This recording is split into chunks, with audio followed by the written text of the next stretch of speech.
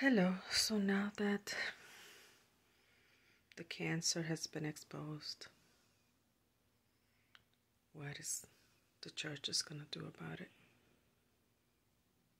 Because that's the only ones that could get rid of this cancer.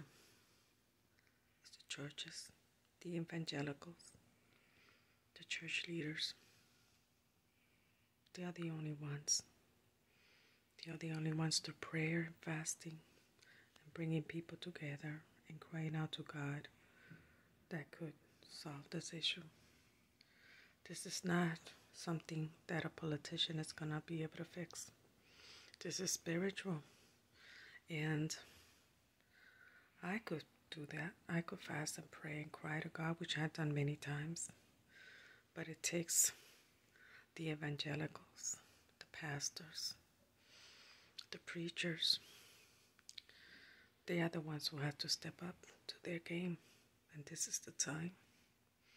And if they don't do it, they're going to be judged. God bless you.